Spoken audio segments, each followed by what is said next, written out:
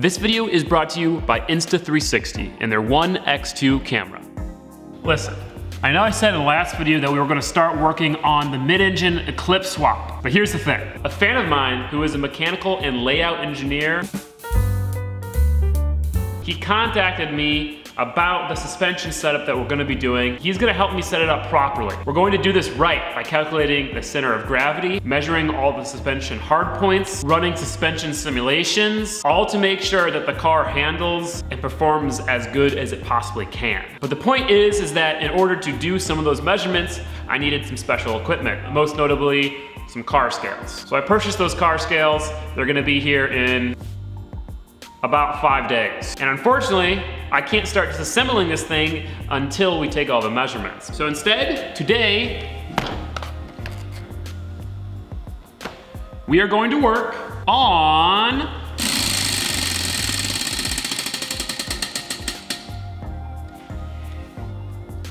the drift truck. Now, in case you missed it the few times I mentioned it, I crashed the drift truck. I wrecked it. If you want to hear the full long story, go check out the first episode of Hunter and I's podcast. I'll have a link in the description down below. There's even a highlight, so you don't have to watch the entire thing. But the short story is that I forgot how low it was. I went to exit my yard, my front yard. There's a manhole cover in my front yard, and I drove the truck straight into said manhole cover, and it broke something pretty badly. In fact, to be more specific, it bent the steering rack mount and shifted the steering rack over so that the U-joint on the steering shaft hit the frame, and thus I wasn't able to steer. That's why the truck sat outside for so long. That's why it was such a pain to get back into the shop. And that's why today we're just going to remake the steering rack mount. Now you can see exactly where this hit. Firstly, I had to cut it apart to remove it from the truck. But secondly, this used to be straight.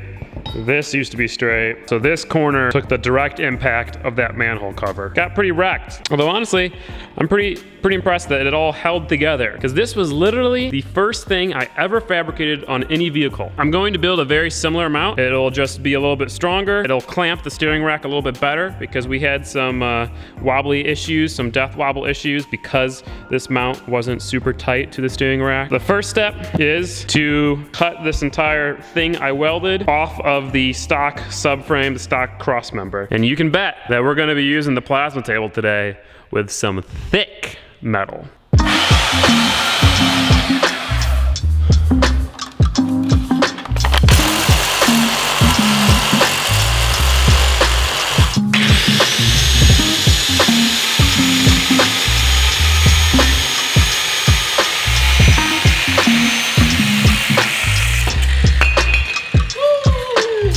Good as new. So now that we got that cleaned off and put back into the truck, we can start making the steering rack part of the mount.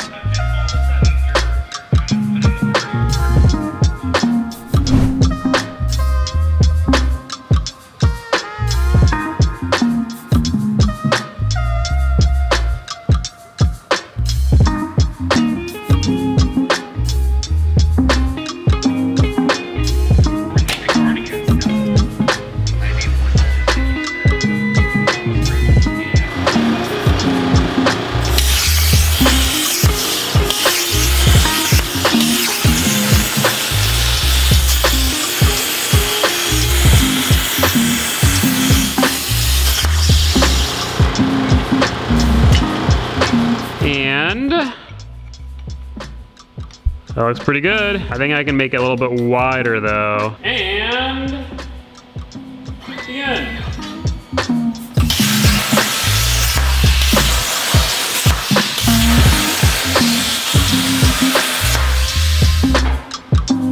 First TIG welds in the new shop. Also first time using the Viper chair as a welding chair. Let's get it.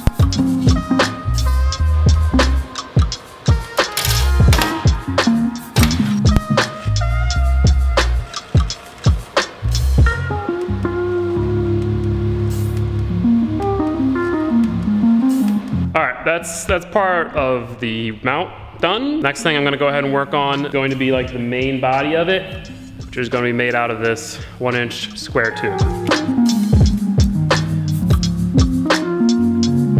What time it is, baby? Chop saw time. Woo!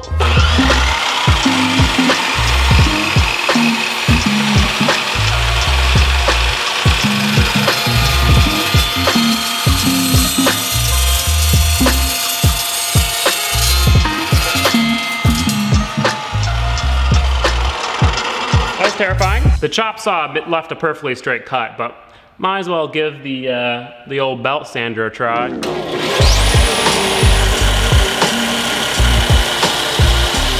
Now this piece that I cut, it's gotta have one bend in it. If I had the right die, I could do that with the tube bender, but I don't. And I don't want to cut it, move it, and re-weld it. I kinda want to notch it and then bend it and then weld the seam.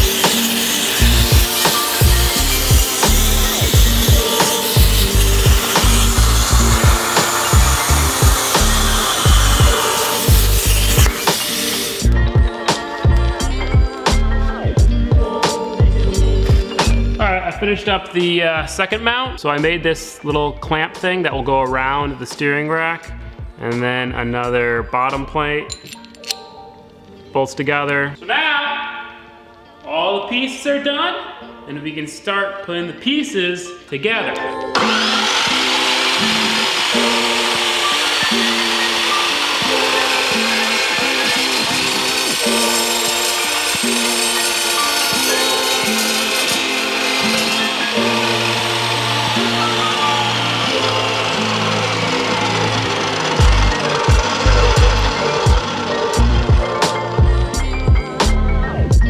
Work of art. Look at how clean that cut is. I haven't touched it. This was straight out of the saw.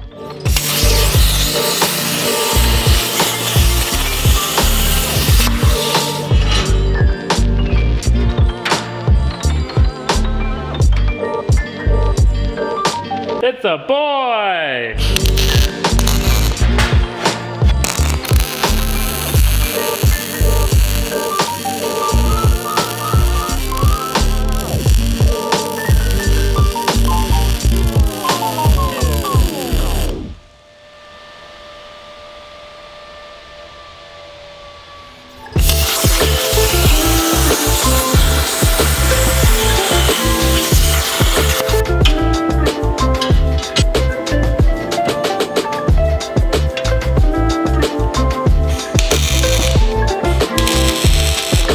Time to make this, but I mean, this looks a million times better and is a million times stronger than the old one. So I'm pretty proud of this. And the fact that we did this in a day.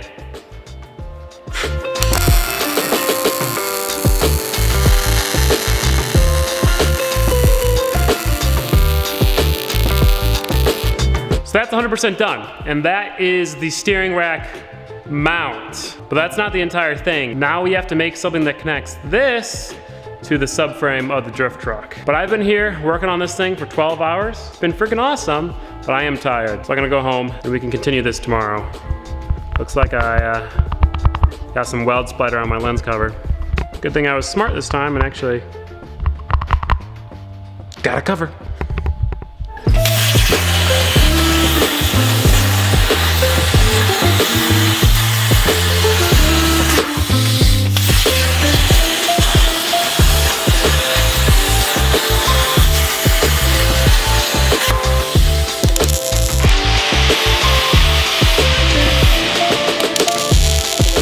And there we are, the mount is held in place with a broom on a jack and some magnets. Couple awesome things about this new mount. The steering rack is mounted higher, so the tie rod angles will be better. It'll also be better on the angle for the U-joints for the steering shaft, because that was, you know, it was pretty sharp, and it still clears everything perfectly.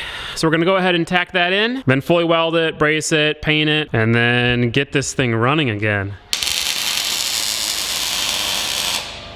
This will be the first time it's steered in a long time.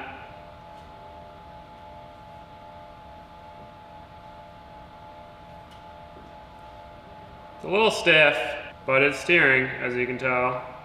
Well, it worked. I went lock to lock and it seems okay. You know, there was a chance that the steering rack itself had been bent or damaged, but I think it's fine. So let's go ahead and fully weld up that mount bracket thing.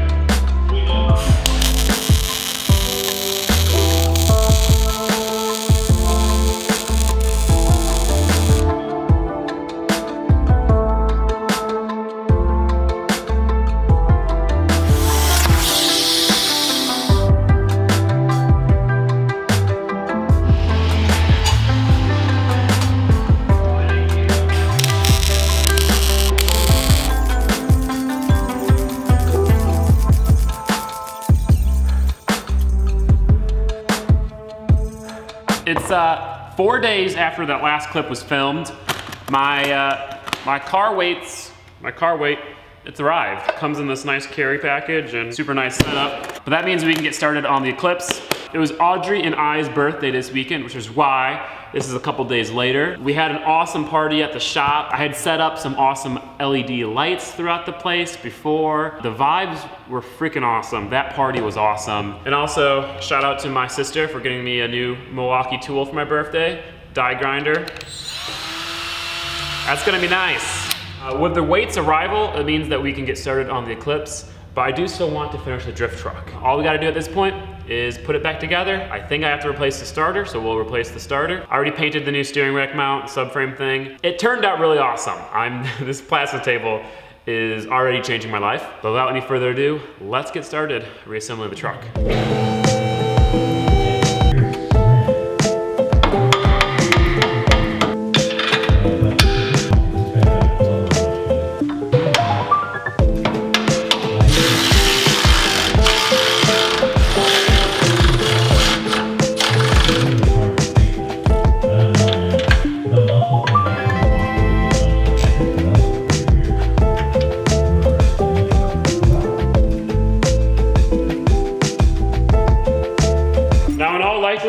It's not gonna start, but I wanna try.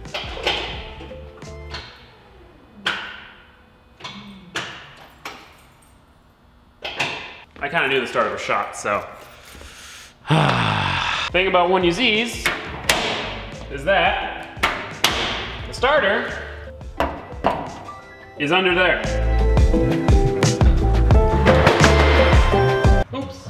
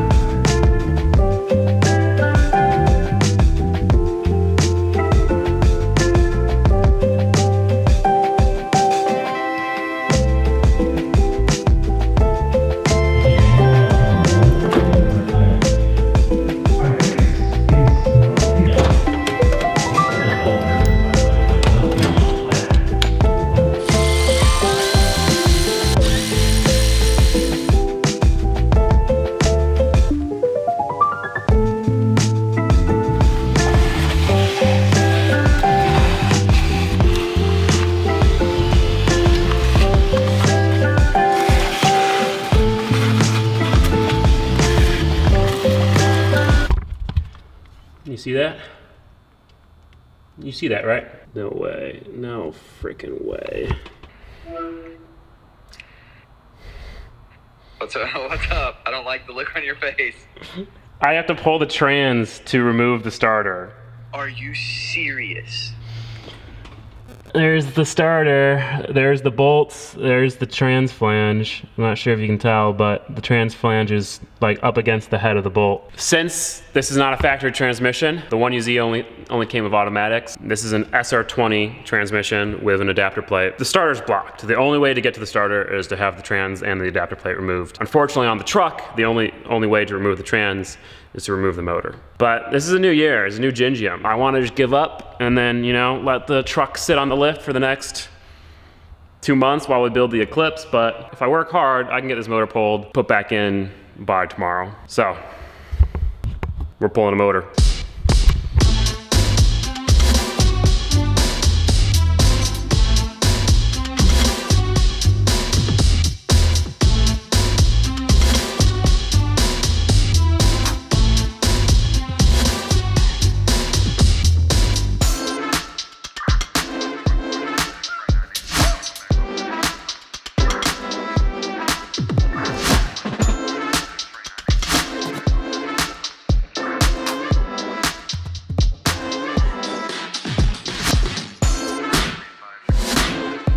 Well, it's been exactly an hour and a half and the motor's about to come out. It's actually free, but I don't trust this single 500-pound ratchet strap, so Hunter went to get more. It has been really fun though. The Sonic tools along with my new Milwaukee electric tools makes me so much more efficient. I know where every single tool is in the Sonic toolbox, and then obviously electric power is way better than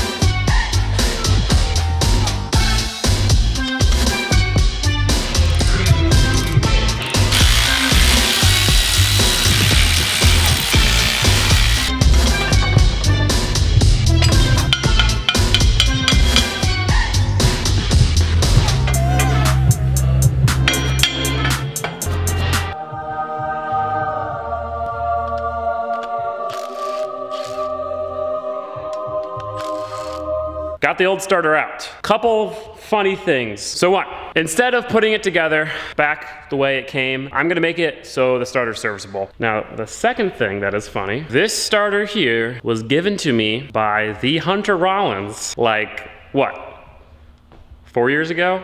So the first time that Hunter and I met was when he came to Chicago, dropped off parts for the drift truck build. Hunter was the guy who provided the original 1UZ that was all disassembled, but it had a lot of good parts, like a starter. The starter was the only thing I've kept this entire time because I knew this starter. It's got the wiring harness. Huh? It's got the wiring harness. Part of it, yeah, that is true, part of it. Point is that after all these years, I'm using the starter that Hunter gave me. Can I include some clips of what you filmed from the video? Okay, we're gonna include some clips of the video that Hunter recorded when he met me the first time. We're at Gingium shop. Just got all the engine stuff unloaded. Let's go on into a shop. Here we are, we're in Gingium shop. I used to love Minecraft. The trunk doesn't open, so, oh, there we go. Get the vibes going. Another thing we're gonna do to the starter before putting it back together, we're going to sharpen the end of the teeth. This is something that Collins Adapters, the company that made the adapter kit for the SR20 trans, recommends doing. I did not do it the first time, and that is what caused a lot of these starting issues. See, since it's not a factory flywheel, it doesn't line up perfectly. So sometimes the teeth get caught, don't actually engage the flywheel, and thus the car doesn't start. So if you sharpen the teeth, make them pointy, then they can slide and mesh with the flywheel much easier.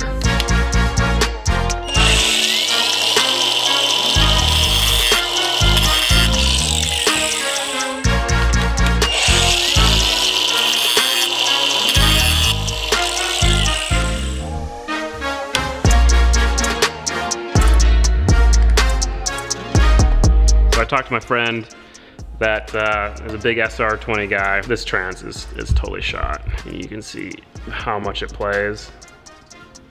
It's got like an 1/8 of an inch of play in the input shaft, and the oil that came out of it was super flaky. So, I mean, we're doing all this work and it might just blow the trans next week, but I'm gonna put it back in. I don't have a trans, I don't wanna wait for a trans. Maybe that's a bad decision, but whatever. Ready to pull the engine again next week?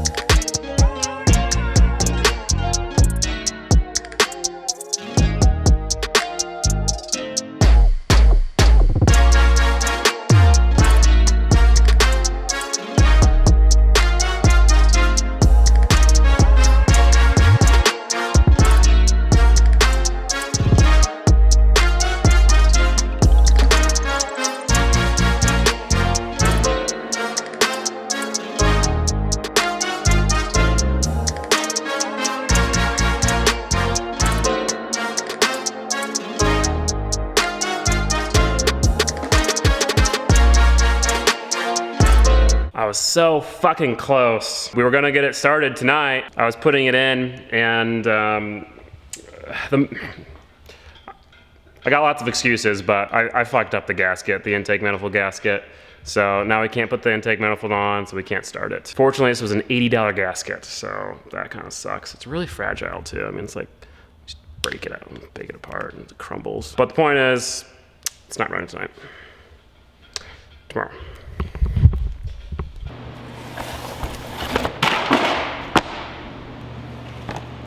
This is way above their pay grade.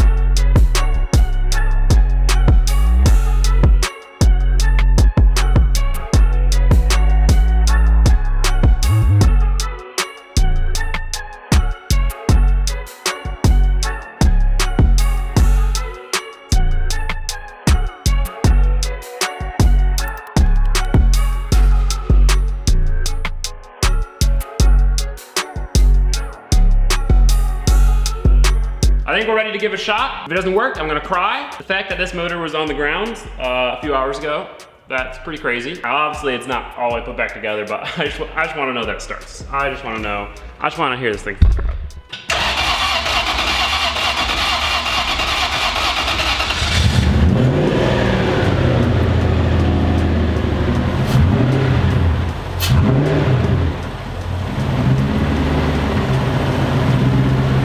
Hunter's 5-year-old, whatever, frickin' how many miles starter worked. Grinding the slats into it worked. It is back together, it works. I'm gonna fire it back up, let it warm up, bleed the power steering, the coolant, all that kind of stuff. And before we drive it, gotta put the front end back together, gotta give it alignment, and I gotta put the spacers back on it.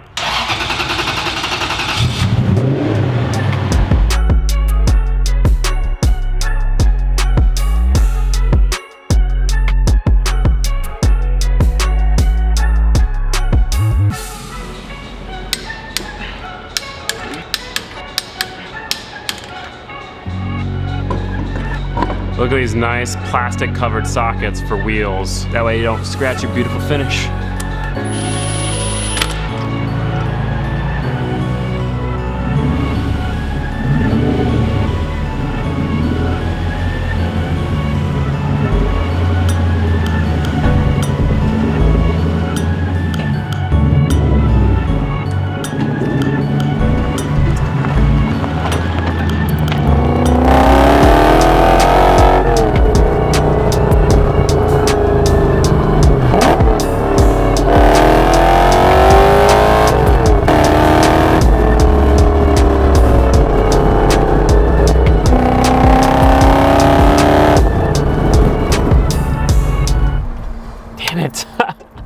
Keep stalling it. Oh man, it feels good to be back in the truck.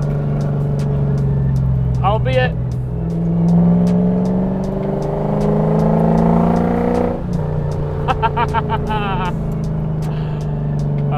I knew pulling out the motor would be worth it. I mean, this thing hasn't driven in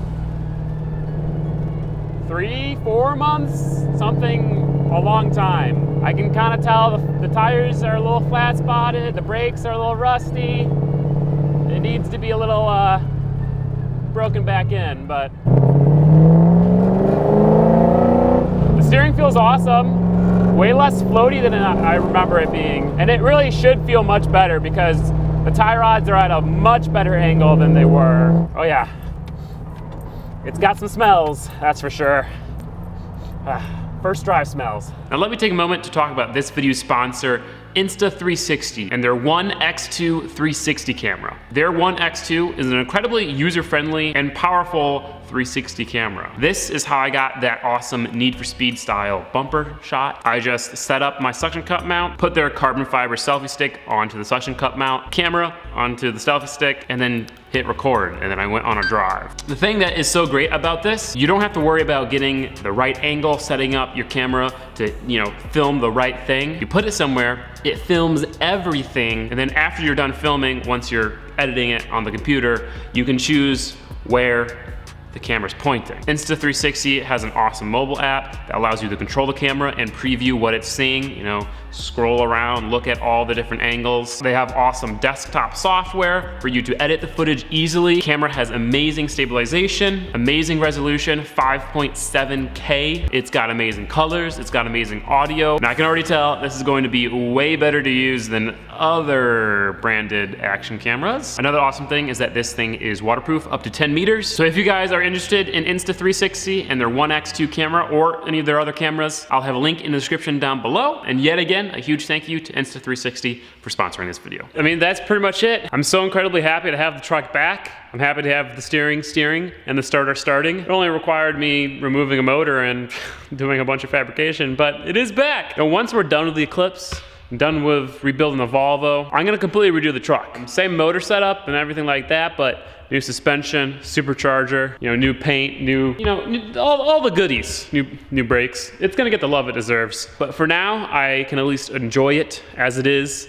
I can go pick up things with it, use it as a truck. I know this is many of your guys' favorite vehicle of mine, and it's definitely one of my favorites. Definitely the favorite motor that I have. I love this one, you see. It's good to have her back. In the next video, we start the process of mid-engine swapping a Mitsubishi Eclipse with the help of a... That's pretty exciting. And if you want to see that video early, you can click up there, support the channel on Patreon, get early access to a bunch of stuff, get exclusive access to a bunch of stuff. Thank you to everyone who does that. But otherwise, I'll see you in a few days. Peace out, guys. Goodbye. And yet again, a huge thank you to Insta360 and their One X2 camera for making this video possible.